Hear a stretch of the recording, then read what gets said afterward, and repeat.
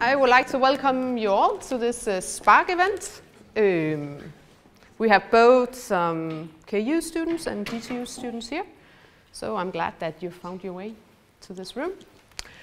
The program for today are a welcome by me and a little talk about Climate KIC. Then we have a guest who is Jens, who's sitting here in front of me. There will be a small break, and then there will be an introduction to mainly for the new Climate KIC students. What is Climate KIC all about? Who are they? What are you going to do? But those who have been in the program for a while are, of course, welcome to be here and be part of the discussion. Yeah. So the whole idea about this Climate KIC community, which is a EU-funded project, is that we as partners, DTU and the University of Copenhagen, have committed to that we would like to catalyze a systemic change for the whole society. And our goal is that we would like to be in a net zero emission economy by 2050. So that is a very clear and ambitious strategy. And I saw this summer article that Jens was written in, now I can't remember where it was, in Politiken, a Danish newspaper. And I thought that his thoughts fitted really nice into this Climate KIC thing and the projects that we are doing with you, because you are all part of this plan. And those who have been in the Climate KIC project for a while know these way of thinking, that if you sort of see that we are now here in 2020, this is a society, how it looks like today. We would like to go through a transformation to be here in 2050. And we need everything that counts to turn this square into this circle. And there's nothing that is better than other things. So there's been a lot of people spinning in here, right, in 2019. So I see a really good movement of people who would like to go here. It's working. But there's still a lot of effort to do, because this box is it's like a comfortable zone that a lot of people have been to their whole life. And there's a lot of people who don't see the point of this comfortable zone being transformed to a circle. Do you get what I'm sort of trying to tell? And I think that, I don't know, Jens, are these the people you're talking about, or a little bit? Yeah, okay. So I would like to welcome Jens to the floor. All right, if you can't hear me at any point, just stop me. Also, if you have questions at any point, stop me. And I'd love to have this as a kind of a debate. I have lots of stuff to share with you. It's super complicated, some of it. So it's great if we can have a discussion, and I'll just speed up at the end if we're running out of time. So the starting point for this was an op-ed that I wrote in the Danish newspaper Politiken. Was it a year ago? A year and a half, maybe? I'm not sure. Anyway, the point of it was to kind of call out what I thought was a kind of novel, or at least a new phenomenon, a kind of a new form of climate skepticism, 2.0 I called it, just to be fun and have fun with it. And used mainly Danish examples. So I don't know, how many of you are Danes? How many of you know a little bit about Danish society? Okay, so there are a couple of you who don't fit either of these two boxes, so I'll try to make the examples speak to a kind of a more international audience, and I've also tweaked some of the examples that I will use here. So this came out then, we wrote it 1.5 years ago or so, and I haven't really given it much thought since then, but then Christine invited me to come and talk about it today, and I was like, okay, wow, that piece it's a bit in the back of my mind. So it was actually fun to revisit it and to try to think about it again. Here we go. So, 1 minute about me. So I'm a professor of political ecology, and then most of you were like, what's political ecology? So I'll give you an example. How many thinks this landscape is looking a little degraded?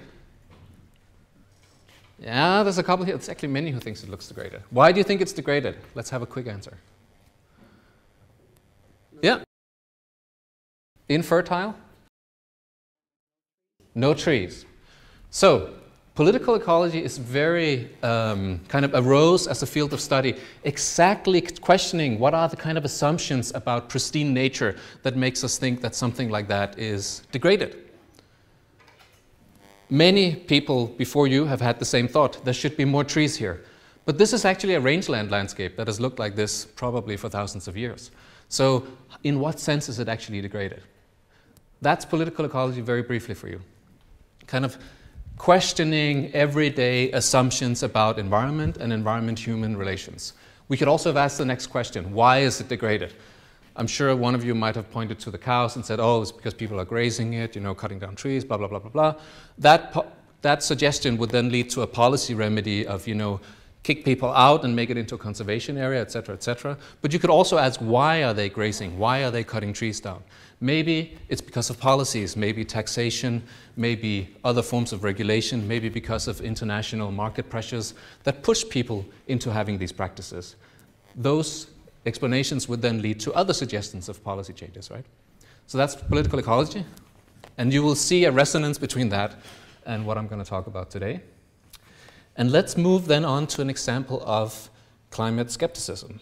So this is a brief kind of introduction, short movie that'll introduce climate skepticism to you. So how are you feeling about meeting Naomi today? What do you expect? Well, I was looking forward to meeting you people, and I've only recently heard about her.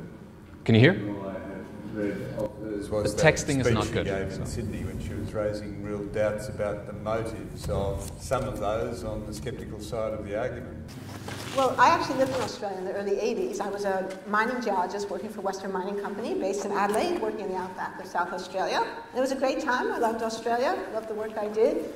And then I came back to the States and sort of evolved my career into history of science because I was really interested in the question of how scientists decide that they have enough information to say that something is established scientifically. And the accumulated scientific evidence is overwhelming that the globe is warming and that the major driver, there are other causes as well, but the major driver is greenhouse gases, of which the most significant is carbon dioxide from burning fossil fuels.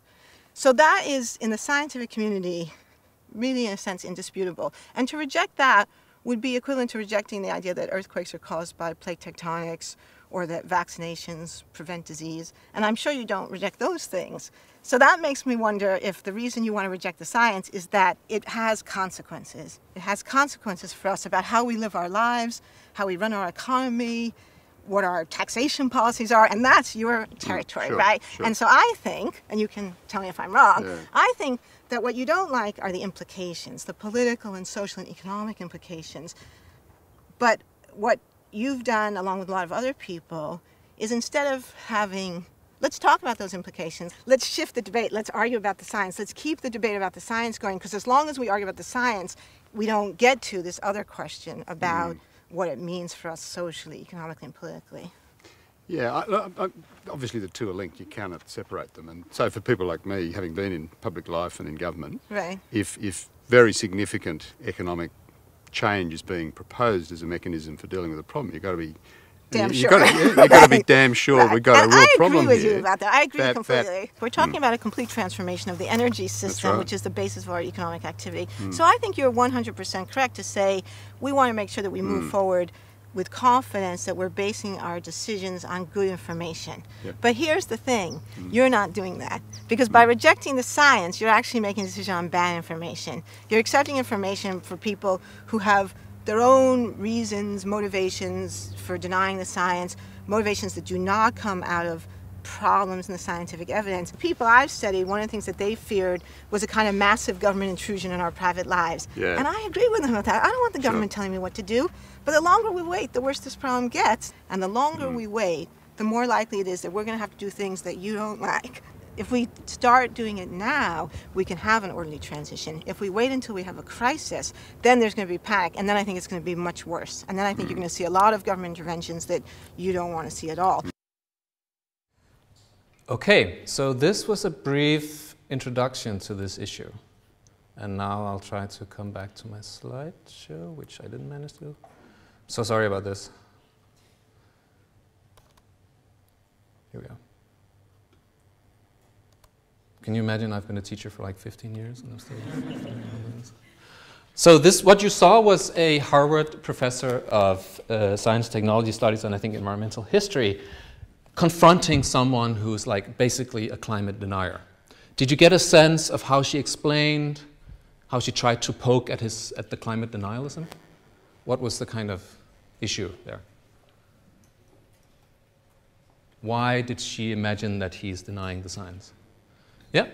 I think she was addressing, like, yeah, she said like the consequences. So she was addressing the fear the guy had of tackling like very difficult, complex systems like the political and the economical problems that it will have that when we need to transform into different energy sources and stuff like that. Yeah.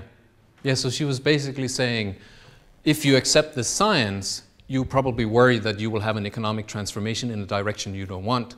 So then that's the reason for why you are rejecting the science, which is a poor reason to reject the science, right? You could argue. So nothing to do with the validity of the science. And Naomi Oreskes, as her name, she wrote a whole book about this phenomenon of and how climate denialism has been kind of promoted or at least strengthened through industries, especially the fossil fuel industry, that have seen itself as standing to lose from effective climate mitigation regulation. And it's called Merchants of Doubt. And if you're interested in this issue more broadly, I can strongly recommend that book. So we can characterize this issue of climate denialism or climate skepticism, as I call it. It's been characterized in different ways in literature. And here's an example by a guy called Ramsdorff, who kind of identified 3 types of skepticism. So there's trend skepticism, which is about denying that the global average temperature is actually increasing. There's attribution skepticism, which is about denying that it is anthropogenic. So these are 2 kind of classic forms of climate denialism, right? I'm sure you've all seen them and recognized them and probably debated them with friends or have seen them in the media or debated for decades. What I was trying to poke at with climate skepticism 2.0 was the 3rd type that is mentioned here, the consequences of climate change, impact skepticism. So the notion of downplaying how fast is this going to move, how dramatic are the effects going to be, and what are we going to do to turn it around, to change or try to abate climate change through mitigation. And, sorry, is that my phone? No, thank God. And another 2 people here wrote recently about this, an article that I found while preparing for this talk, calling it a new form of denialism. Again, speaking to the same issue, how the fossil fuel industry and political leaders assure us on one hand that they understand and accept the scientific warnings of climate change, but are in denial about the consequences of this scientific reality in terms of policy or by continuing blocking progress in less visible ways. And I think that's really what's interesting about talking about climate skepticism 2.0, as I call it, is that it's less visible. The kind of original forms of climate denialism we could easily recognize, right? People saying, oh, it's a hoax. It's not man-made, it's just natural fluctuations, the sun, blah, blah, blah, right? It's easy to recognize. But in here, what we're hearing is instead, yes, climate change is real, it's horrible, it's going to be, demanding drastic transformations of our society. So here you go, here's a 1% fuel tax for the next 10 years, right? More difficult to realize that something is going on here which is not corresponding to the actual transformations needed. And that is, I think, the kind of problem of this new form of denialism. So I tried to kind of define it myself, and I redefined it in the process of translating it in from the original Danish text into English. So my own view on this is that it is climate skepticism 2.0. It's something that systematically downplays the risks and challenges associated with global warming and closes down debate about what mitigation actions are needed, but also not only needed, but also possible. So it's about denying the full consequences of what's happening, and it's about downplaying what we need to do to react in sensible ways. And there's a couple of kind of broad examples of this, or kind of ways that this can play out. So downplaying risk and costs, labeling policy suggestions that align with, for instance, the Paris Agreement goal as completely unrealistic, political pseudo-action, I'm sure you've seen this before, declarations about action that are happening alongside inaction or contradictory action, as per the example I gave you a minute ago, or rhetoric that limits the space for instance, unilateral country-level action, saying that, oh no, if Germany regulates its car industry, the whole industry is just going to move to China, and that's going to make the problem even worse. That could be true, but it could also be false, right? Depending on how we imagine the global economy and the possibilities for collaboration between nation states. I'll come back to all of this. This is all introduction still. So don't be bored yet, because there's a lot more coming, guys. So I think the danger of this, and why we should care, and why we should think about this, and why we also I urge you to try and think about this, is because it's difficult to discern than the outright climate denialism. So it's politically actually somehow more dangerous, right? Because it can lull us into sleep, right? And it kind of stifles meaningful discussion about what mitigations actions are necessary, effective, but also possible. Some mitigation actions are simply taken off the table before we even start talking. Contributes to inaction and a sense of confusion. I see that almost every day when I meet people who've been, subjected to these kind of climate skepticism. People are confused. Why can this politician say that all we need to do is change this little tax on vegetables, when then you have this leftist activist saying that we need to totally transform capitalism? What's going on here? And in the end, all of this, I think, increases the risk of disastrous climate change. Let me try and give you some examples of how this plays out. So, how many knows this image? Anyone who's interested in climate but doesn't know that image? It's a great report, I think, that came out in October 2018 by the IPCC. It's kind of been known as the 1.5 degree report.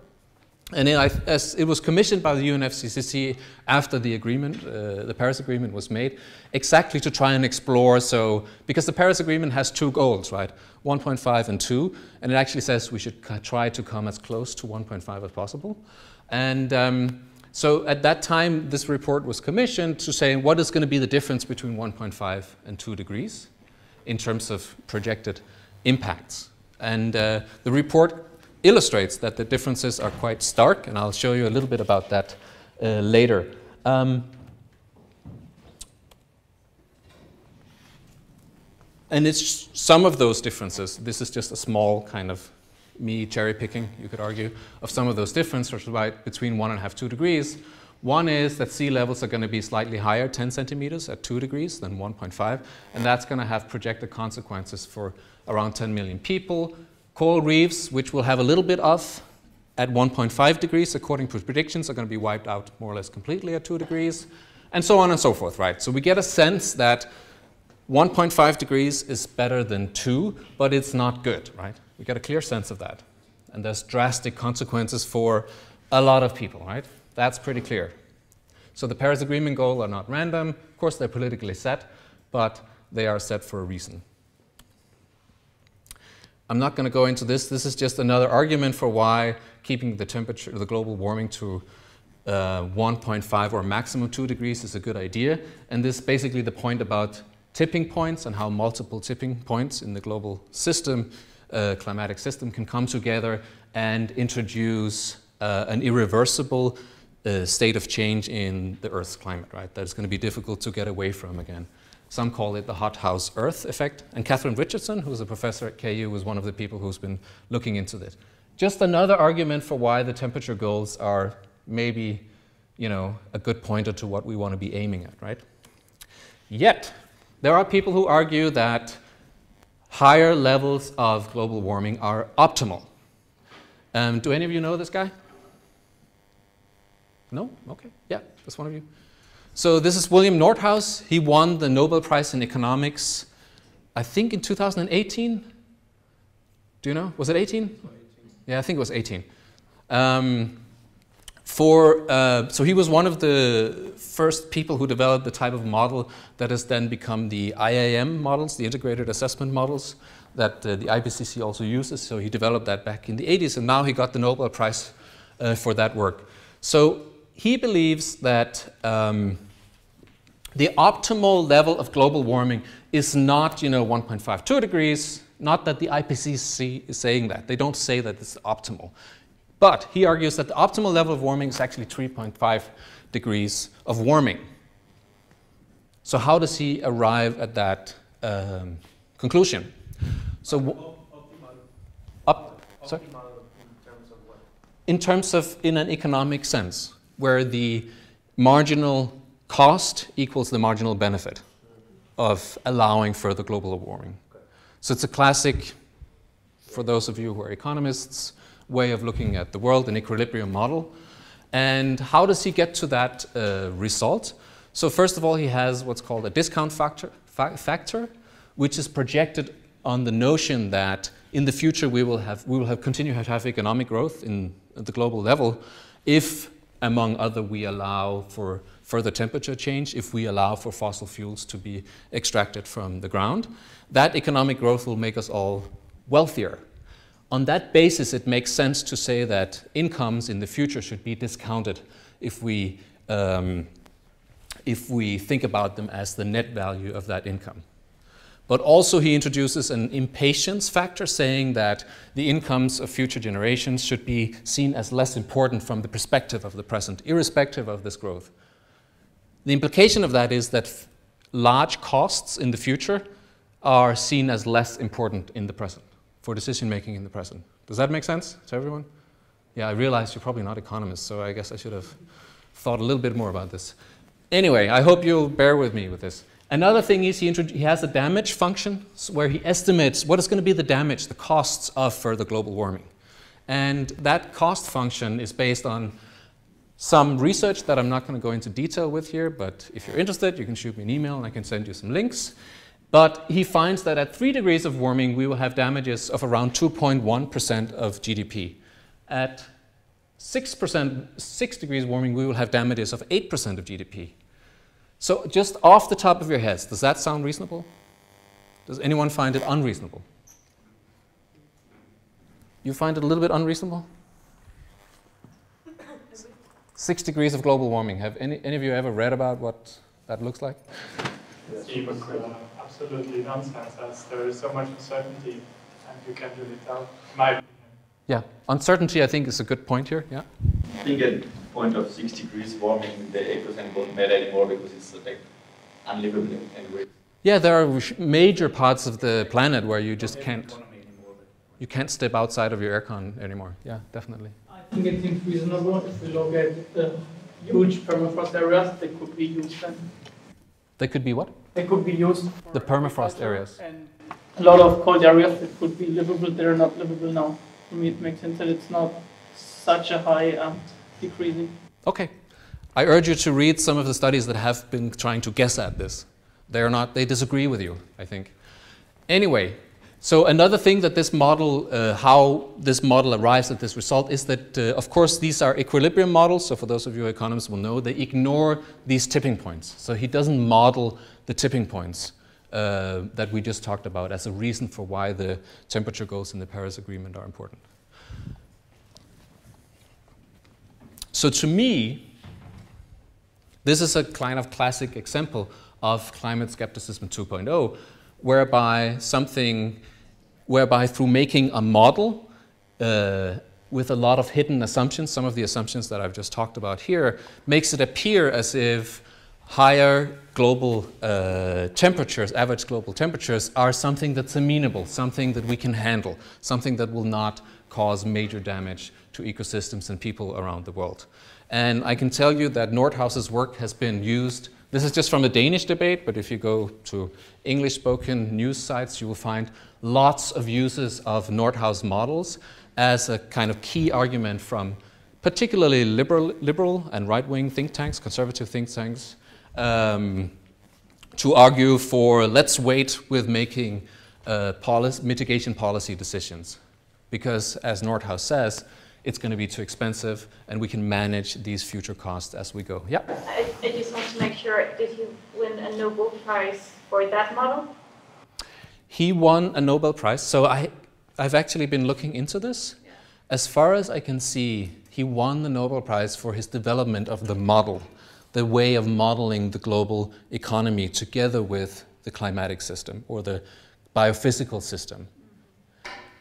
It's called the DICE model he developed. He developed that back in the 80s, I think. But that model can tell you different things depending on what values you put into it. If you put the lower discount rate, for instance, you will get a different result. Okay. If you have a different... It's not necessarily the results he got the Nobel Prize for. No. But of course, now, in 2018, all these people in the public debate who don't like climate mitigation action argued that he got the Nobel Prize for his results and that we should take his results as a higher fact because he just got that prize. So that's why I bring him up now, because he was just brought out in the kind of policy debates about climate change, also in Denmark, a year ago, because of this Nobel Prize. So another kind of favorite, any questions? Feel free to, okay, yeah. Has he spoken out on the issue himself about how he's being used in these debates? Yeah, I mean, he stands by his model results, right? But if you read his, so I can share again if you send me an email or something, if you read some of his conclusions, he's a little bit ambiguous in the conclusions.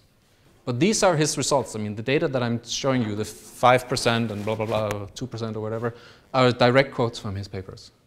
So, I mean, it depends also where he got his data to start with also.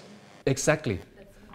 Exactly. So you can see, so one of his damage function, I can tell you very briefly, is based on surveys in localities, like small localities with different temperatures, and then he looks at, you know, what is the economic output in this area. Okay. But he, of course, does not have any data on global climate change because you can't get that data, right? He's modeling the future. So there's a lot of criticism, of course, of those aspects of his models, et cetera, et cetera. So. You had a question? Yeah, you kind of answered it. Like, I mean, is it possible to include these kind of variables in terms of tipping elements inside the model? In tipping elements? Not really, because equilibrium, are you an economist? No. General equilibrium models are, you know, basically premised on what's it called? Convex curves, concave curves. So they will go towards an equilibrium. But tipping points is exactly about the opposite, right? Mm-hmm. So within his model structure, no, he could not model tipping points. I mean, there are some, if you are interested in tipping points, there are some studies now that are trying to create a heuristic framework to think about them. How do we think about, you know, risk when we do not know when it's, what creates creates the bad outcome and when it will happen. So there are some papers out there that try to model it, and obviously they come to the conclusion that we should mitigate much more strongly and we should have a much higher price on carbon than the studies such as Nordhaus. But it's difficult to risk because of the nature of the, you know, probability system. So, okay, so another example of what I call climate skepticism 2.0 is Björn Lomborg. You won't be surprised, I'm sure, if you know him. And his argument presently is very much that growth should come before climate change. So kind of similar argument as Nordhaus. And he bases his argument, among other, in this article, if you look at the lower part, on a quote from the IPCC. You see here, according to the IPCC, the overall impact of global warming by the 2070s will be equivalent to a minor loss in average income. So that then becomes his argument for why we should focus on growth instead of climate mitigation. Again, the argument that we will become richer in the future, so we can kind of manage our way easily out of whatever problems climate change will result in. But if you look at where he finds the quote in the IPCC report, you will also notice that they write exactly as per this issue with the tipping points, that many of the estimates do not account for catastrophic changes, tipping points, and many other factors. Some of the things that would make us argue for why we should be risk averse, right? And that losses are more likely than not to be greater rather than smaller, and that losses accelerate with greater warming, and that irrespective of whether you believe that the aggregate loss will be as it is, poor and vulnerable populations will be severely negatively impacted. I'm sure you also know that all projections of how this is going to unfold say that people who live in poor regions are the ones who are going to be hit the hardest, right? So that is interesting, I think, in relation to Lomborg's narrative, because he argues that we need growth now instead of mitigation action, exactly out of a concern for poverty alleviation. So he argues that cheap energy is important for growth, and growth is important for poverty reduction. Climate change impacts are going to be limited anyway, and we can decouple the economy from the environmental impact. If you look at what others are saying, they're saying that climate change impacts would exactly hurt the poor more than others. So if growth is really what we need to alleviate poverty, then it's a poor argument when climate change is going to hit the poor in particular, right? And what we also see is that growth is tightly correlated with greenhouse gas emissions, and it delivers less and less presently by way of poverty alleviation. So what we see globally right now is that the benefits of growth are falling disproportionately on more wealthy classes. I don't know if you know of that research, but... And what we also can see globally, if we look at income distribution and wealth distribution globally, is that we can actually alleviate a lot of poverty through redistribution. So growth is not per se necessary for further poverty alleviation. At least there's a huge gap where we can alleviate poverty without inducing further growth at the global level. And the risk of climate tipping points increase with warming, etc., etc. The same kind of arguments that I've made before. So if we just take the first points here, cheap energy is important for growth, and growth is important for poverty reduction. It's just one example. You could have given a million examples, right? This is one way in which you can illustrate global inequality in how present energy is used and the possibilities for redistribution, right? So this shows electricity consumption, different regions for different purposes. And what you can see is that, for instance, gaming in California uses as much electricity as the entire country of Ghana, right? And California pools and hot tubs is around the energy use of electricity in Nepal, or not energy use, but electricity use of Nepal. It's just indicative of a potential for redistribution. If you go to global data sets on energy use and electricity, you can see how this falls in categories in different countries, which countries use how much. This is just a kind of a fun for a spark event illustration of this inequality. And researchers have demonstrated the enormous potential of changing expenditure, public expenditure patterns in states, but also redistributive measures between income classes, basically arguing that we can end, this particular set of researchers argue for 3/4 of extreme global poverty that can be ended right now if we redistribute and allocate defense expenditures and energy subsidies. So they're not even arguing that, they're not even saying that we have to have no defense expenditures. In this case, they argue that the defense expenditures of a nation should be lowered to the lowest level of the neighboring nation. So it's that gap in defense expenditures. So for instance, if, you know, India and Pakistan, two neighboring countryside, if Pakistan uses 2% of its GDP and India uses 1 GDP, they're arguing to take the 1% that Pakistan is using more than India, and put it into poverty reduction. With that shifting around, we can end 2/3 of poverty today. Which is interesting, right? Given the strong argument that we need more growth, which is very closely linked to climate, to greenhouse gas emissions to end poverty. Just another basic, you've seen this figure before? Yeah, so you know the argument, right? The second part of Lombard's argument is that we can decouple the economy from its climate impact, and that in the future we can have better technologies and be more wealthy. So if we don't do it now, we can definitely do it in the future. Let's again look at what, you know, different types of evidence show. Here we have an article basically saying the same thing. It's arguing that countries such as, oh, Denmark is not there, Germany, Sweden, and the UK have had decoupling. What you see in the blue figure is GDP. What you see in the purple is greenhouse gas emissions. So this is what would be called absolute decoupling, right? GDP goes up, emissions go down. They don't grow slower than GDP, they actually go down. It's called absolute decoupling. Any idea is this because of technology? Or what's happening behind you?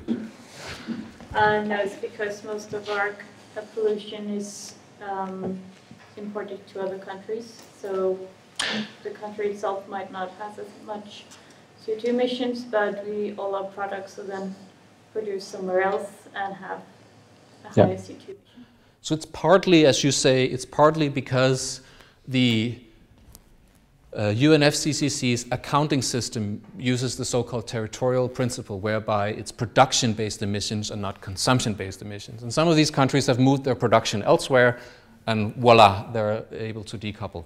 It's not only that, it's also actual mitigation actions in these countries, right? But it's partly because of this. Is that clear to everyone? It's a very important point because we constantly hear this. Danish political debate, open a newspaper every day, you see this said again and again. We can decouple, decouple, decouple. If we look at the global level, we don't really see a lot of absolute decoupling, right? We see these are the emissions over time. And actually interesting if you think about it, the only time in the last, 60 years that we've seen global CO2 emissions actually go down. You're all smiling. Have you seen this before? Is that why you're smiling? No? How many know this figure? So some of you have seen it. Okay, the only time we've seen it actually decrease is after the second oil shock. That was the Iranian Revolution, and oil prices tripled overnight. And after the global financial crisis in 2008, the worst recession in decades, right, since the Second World War. So indicative of the kind of challenges of decoupling, right? If we go to material use, so we kind of lump together biomass, minerals, metals, and fossil fuels in one category and see how much are we taking from planet Earth as a kind of indicator of metabolism of the economy globally, we see an even tighter correlation between GDP and materials use or environmental footprint. So what we can see here is actually that material use is rising faster than GDP growth, right? So that's the opposite of a decoupling. It's recoupling. Any idea why this is happening? Anyone? Yeah. It takes more energy than before to, extract the same resources. Yeah. The resources are not as accessible anymore. It's partly because of that. It's called the EROI. Yeah.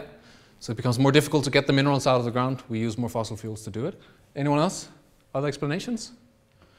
There's one very powerful also explanation. And it links back to what you said. We've moved our industries away from the areas where we have strict environmental regulations, right? That's why all the crap you can buy in Tiger in Copenhagen is so cheap. It's because production happens in places where, for multiple reasons, environmental regulations are not as strict. So we've actually seen a drop in efficiency of production, global production of value over the last decades because of this shift in the global economy, geographical shift. So there's no decoupling even in wealthy countries if we look at consumption-based indicators. So the evidence for decoupling, which is a fundamental part of Lomborg's argument, is just not there, right? Not in the indicators that matter at the global level. Not there. Furthermore, the future technological fix is already part of the calculation, right? We're already going to need a lot of technology. So do you know these figures? From the same report, the IPCC 1.5 degree report, basically they show us a trade-off between reducing emissions now and waiting a couple of more years. So I know it's not very clear, I'm sorry. You can get these slides afterwards.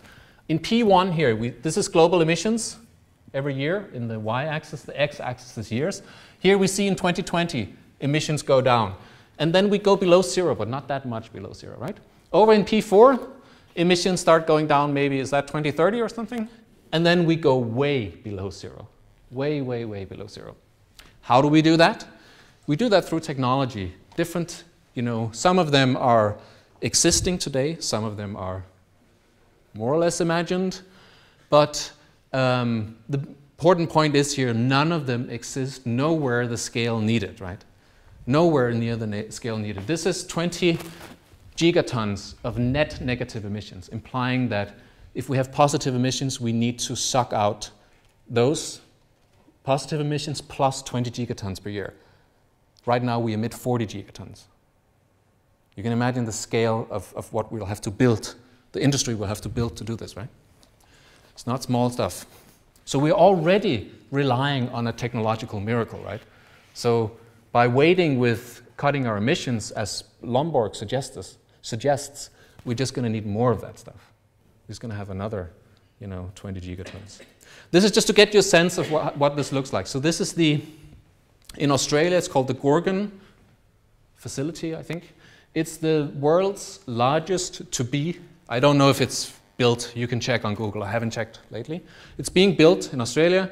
Supposed to be the biggest CCS, carbon capture and storage facility in the world. When it's operating at scale, I think they imagine around 4 to 5 megatons of CO2 that it can, push down into the ground per year. 20 gigatons, 4.5 megatons. We'll need around 4,000 or 5,000 of these, right? So it's a huge industry we have to build. And remember, that industry does not, take care of babies. It's not hospitals. It's not childcare. It doesn't produce anything of value in itself, right? This CCS technology. It's just cleaning up. Yeah? Do we have a comparison how much carbon is released while building this huge site? I'm sorry? I didn't... How much carbon is emitted while building? Yeah, that's a great question. Yeah. There are actually estimates by the EIA, or the International Energy Agency, IEA. They've tried to calculate the carbon budget for building the renewable energy industry. And I mean, I haven't looked into it enough so that I will, tell you that I know this for a fact. But as far as I read what they're writing, it corresponds pretty well to the remaining global carbon budget for the 1.5 degree. We have around 500 gigatons of CO2 left for the 1.5 degree temperature goal if we do not want to have a lot of negative emissions. And as far as I can read the reports, that's what we're going to need to just build that infrastructure. The renewable energy infrastructure, not the CCS.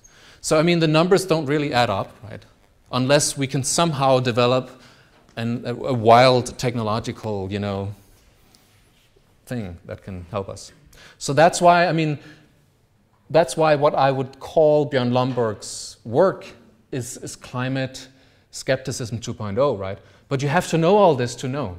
And that's why it's so dangerous, because it's not very visible. And that's why we need a whole army like you who can go out and meet in the public sphere and debunk these claims constantly. Danish politicians still believe we need growth, otherwise we cannot. I mean, this guy up here, the former climate minister, he was like, without growth we'll never change, we'll never solve climate change. Like it's a requirement that a very rich nation continues to grow its economy. If you look at the data on this, it's completely off charts, right? And the current minister still, caught up in this economic growth as a prerequisite for solving the climate crisis. Here's an example of another form of what I call climate skepticism 2.0. This is from Norway. Anyone here from Norway? What a shame. I thought this is not Danish. Finally, I'll get some resonance with people. So, but this is from Climate Schizophrenic Norway, as I say, because on one hand, they have some pretty nice pledges, right? They're going to be climate neutral by 2030. They'll have a low emission society by 2050, and they're reducing a lot up here. On the other hand, they're going to continue to pull oil out of the ground at least until 2070. And if you look at what we're supposed to do globally, we're supposed to go net zero around 50, right? So it doesn't really add up. And production will increase at least until 2023. Recently, if you remember, before the fires in Australia, there was fires in the Amazon. Do you remember who got the blame for that? Macron? Did he get the blame? Oh. Bolsonaro was blaming Macron. Ah, Bolsonaro. Here we go. Yeah. I think Bolsonaro was the main person, right? Maybe Macron also got some blame. But Bolsonaro, I think, was the person who really got the hammer, right? Anyone here from Brazil? No. But he really got hammered for that, right? How, this right wing, how could he, be so out of control? Norway has the world's biggest forest-based climate mitigation funding activity going on, among others sending a lot of money to Brazil. Immediately they did the only thing responsible, right? Which was to say we're going to cut support to Brazil, right? Look what Bolsonaro said. Immediately he calls out the hypocrisy, right? Who are they to say that I cannot promote the economic development of my citizens and my country while they are still pulling oil out of the ground? And I think that's, again, one of the reasons why this, why this rhetoric is so dangerous, because if we don't act, those of us who have the resources and responsibility to act, but continue to, circle around without doing anything, other countries will not act either, right? And for good reason.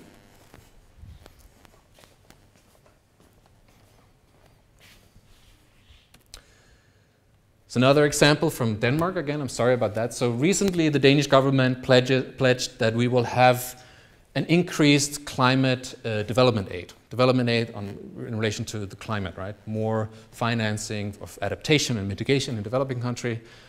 But behind the surface, development aid is hitting the lowest level in 40 years. My guess is that the countries who receive this aid and who Denmark is negotiating with at the COP process know this, right? But again, you have to look under the immediate rhetoric to see what's going on. And to me, again, this is also an example of, in the end, climate skepticism 2.0. Because if a country that is so wealthy and has such a big historical responsibility as Denmark is not willing to really lead the way, how on earth can we imagine that other countries lead the way? Will mitigate? I don't think we can. So are Danish politicians not saying that they have given up? Is that the conclusion that we should make? That no countries are going to do anything anyway, so we might as well not give them development aid to try and urge them to do something? Or what's the underlying political analysis here? We don't know. But I think this is deeply problematic, right? Please, interrupt. I don't know whether you are thinking that I'm slightly insane or just trying to follow my arguments or what's going on. Here are another couple of examples. Denmark is also an oil producer and a big agriculture producer.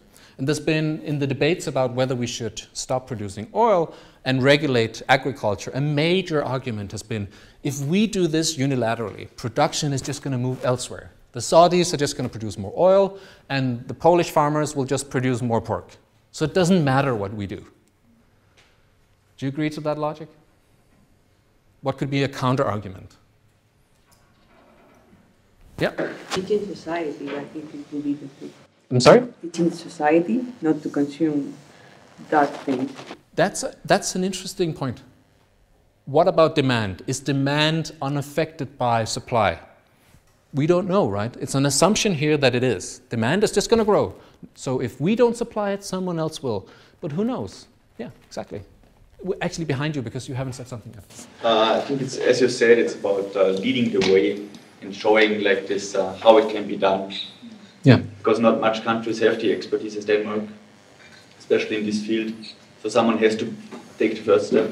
Yeah. And although if in this the first 5 years demand is going to shift, it's more an investment in the long term to say. Yeah, and maybe anyone else who wants to say something about this? Did you want to add? Was it the same? No, it was similar. Yeah, same. Yeah, yeah. Maybe this is actually going to change demand, or maybe other countries will do the same, because if the Polish, agricultural ministry decides, okay, Denmark is regulating its agriculture, so will we. We'll follow their leadership. Then Danish farmers will not move to Poland, right? But again, if Poland does not do this, if no other countries follow suit, then the arguments in Denmark are correct. Then production will probably move. But then the climate change is also going to go disastrous, right? So you can only have this argument that production is just going to move if you think, that Paris Agreement will never be fulfilled. Otherwise, you cannot have that argument. And that assumption is never put out in the light, in the open debate, right? But that is, in my view, the underlying assumption, right? Otherwise, it doesn't make sense. Yeah? I think the other way is try to find a cheaper green energy source or a cheaper way to produce meat on the other side. Like a more climate effective. Exactly. Yeah. To make it more climate effective and cheaper. Yeah. Then I think those should be the arguments, right? Yeah, this is the point. Yeah. This is the point of, sorry, I think this is the main objective where to arrive, to make something sustainable. Yeah. Or even for meat or oil, maybe just drop it, right? Because we don't need it necessarily. Yeah. Thank you. Did you want to say something else? Yeah, it was in relation to that maybe Denmark has been leading the way in terms of wind energy for the past 40 years. And a lot of people have been saying like it doesn't even matter because we're such a small country. But we have also been fine-tuning a technology which is now cheaper than oil in some ways of the world. Yeah. So that's also a way of like, changing the whole market and new technologies available. Yeah, yeah. Yeah, and I mean, while in these two supply side situations, Danish politicians are like, what we do will have no effect outside the country. Yet every day we hear Danish politicians say, what we did with wind has had a major effect globally, right? And I think it's those assumptions and there's those inconsistent arguments that we need to kind of start questioning. Do you want to say something?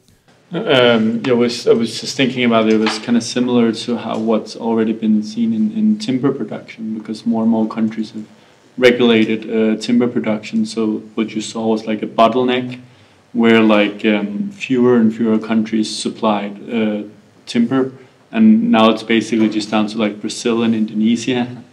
But you could kind of see maybe a bit out into the future on how the market respond there, because now I know there's a lot more where sustainable timber production have arisen in like Sweden, for example, and yeah.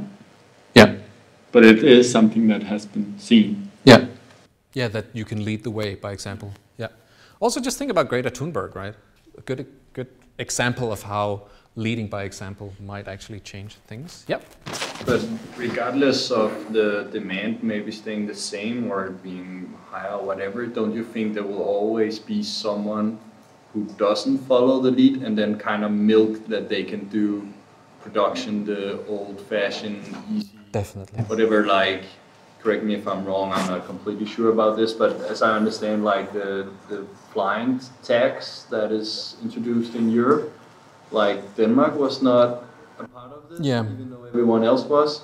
And now Copenhagen Airport is expanding because all the Swedes are going to fly from Copenhagen now. Yeah, that's a great example. So of course you will have those effects. There will always be countries who will not, join the boat. But again, if we don't try, if we give up, then we should say it, right? Politicians should then say, okay, we don't think this is going to be solved. So instead of trying, instead of using resources to try and mitigate, we're just going to start building dikes and, whatever. Right? Because right now they're saying that they're trying, but there's also a lot of indications that they might not be trying that much. So I think what I would like, what I want to use this kind of analysis for is to we need to have those assumptions, underlying assumptions and ideas about the world up in the open so we can discuss them. But don't you think that maybe like legal action is a more like direct way of hitting everyone? So sure. Let's take that briefly. Remember that legal action between states is super difficult, right? There's no sovereign. So in the end, you can have trade sanctions or what especially the US has done a lot, invade other countries to impose your will on them. And that could be in the end the consequence, right? So let's invade Poland, and just tell them no more pork production. I don't know. My argument is we should try and induce collaboration, right, by showing the way. But the other way is definitely a possibility, right, that there will be very negative sanctions to some countries. And sometimes scientists, probably including myself, I wouldn't necessarily know, but sometimes scientists, you kind of end up adding fuel to this fire, which I want to say a little bit about in a minute.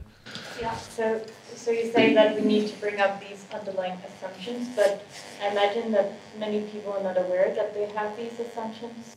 Yeah. Politicians. I think so, yeah. They want to solve climate climate change. Yeah, and that's why That they're not acting because of ill will. no.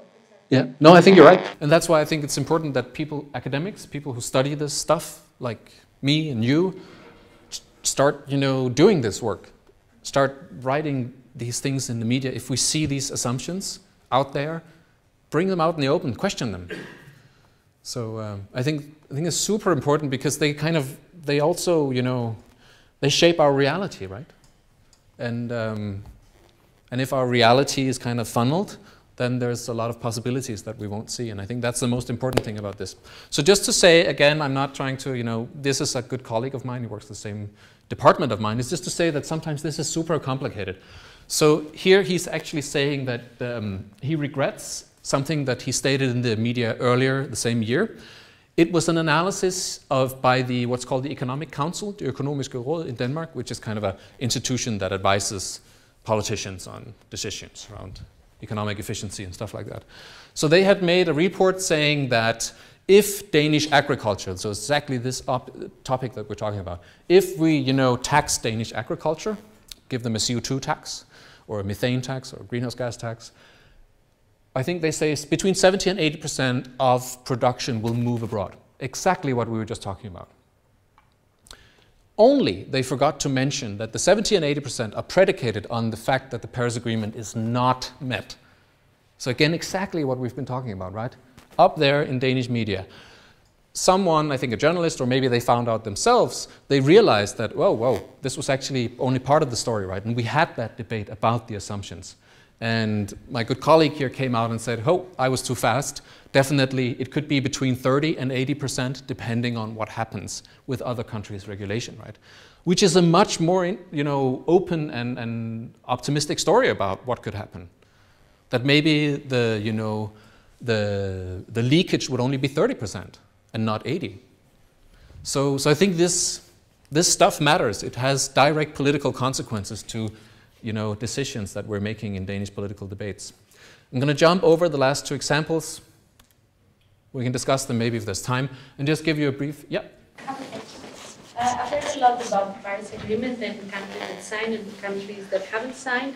So, and what will happen if the goals are not met. But what happens if countries that have signed the Paris Agreement just don't comply? Yeah. Well, presently they don't. Are you asking if there's a mechanism? Yeah. No. I mean, in the end, we can hope that the US gets a new president and then team up with China, and then they're going to go out and rattle the saber, right? And say, okay, guys, comply. Because there is no supranational entity that can do that. Having said that, all nations require help from other nations, right? In so many things. To receive their, citizens if they want to go on a business journey or vacation, in terms of international trade, monetary collaboration, whatnot, right? So definitely collaboration can be imposed, but there's no political will right now to do that. And if you look at, do you know Climate Action Tracker? Some of you do.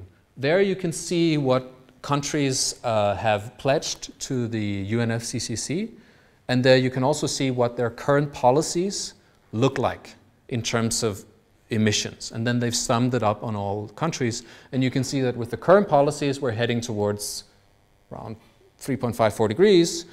With the NDCs, so the nationally determined contributions that you send in to the UNFCCC, we're heading towards 3.5, 3.2. So countries have promised too little, and they're not doing what they've promised, you could say, right? So definitely there's a need for more leadership if we, want to avoid too much global warming. Okay, so just to sum up here, climate skepticism 2.0 or denialism, whatever you want to call it, right? Downplays risks and challenges associated with this issue and closes down debate about what is needed and what's possible. Needed, Lomborg, possible, those examples that I gave you here.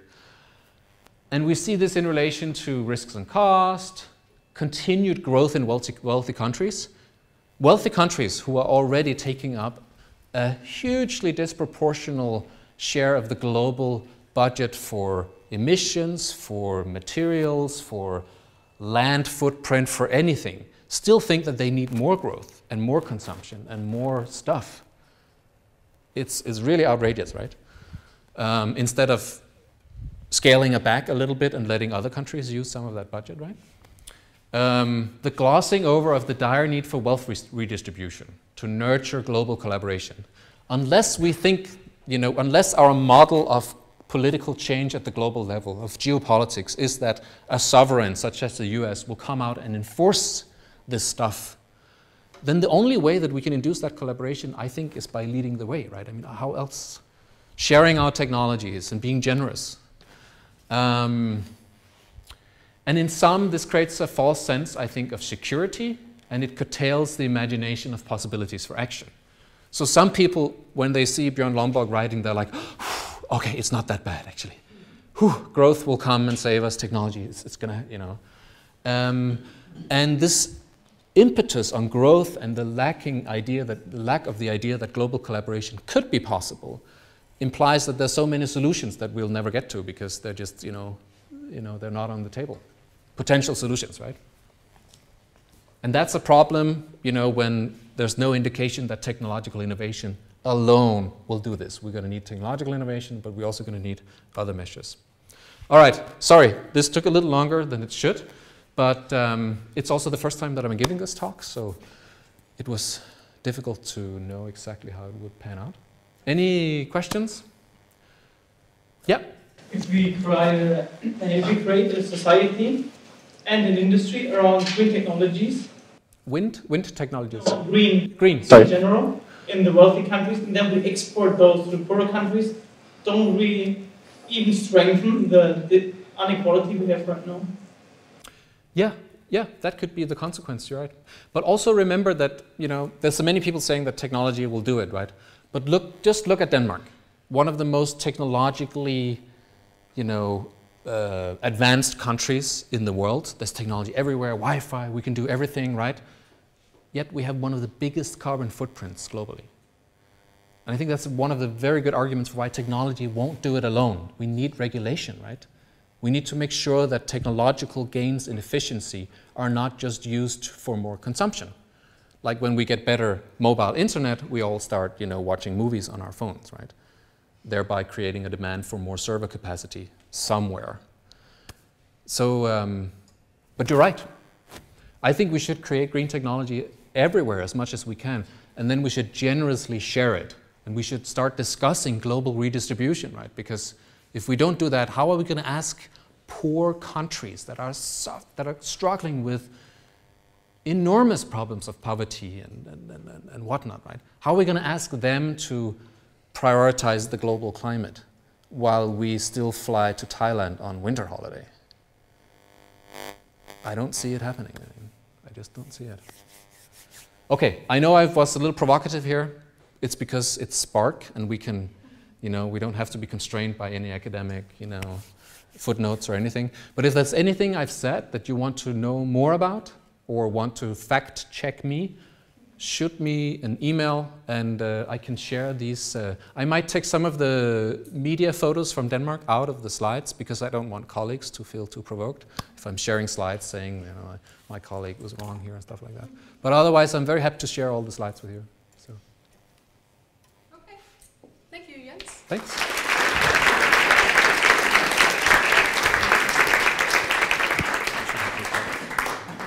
And Jens, I like a lot that your main conclusion was like, we need more people like you. Because this is what all this program is about, to educate you and also other people to do something and be aware of what we can do. And while I was sitting there, it struck me that I normally buy a present, some chocolate or something for our speakers, and I'm sorry, I completely forgot that. I will come by your office it's good for tomorrow or something with Okay, so there will be a short break, 5 minutes, and then Katrine from KIC and me will give a little speak about something, and after that there will be a dinner and some food out there. I don't know if they turned up yet. We'll see. Okay? Yeah.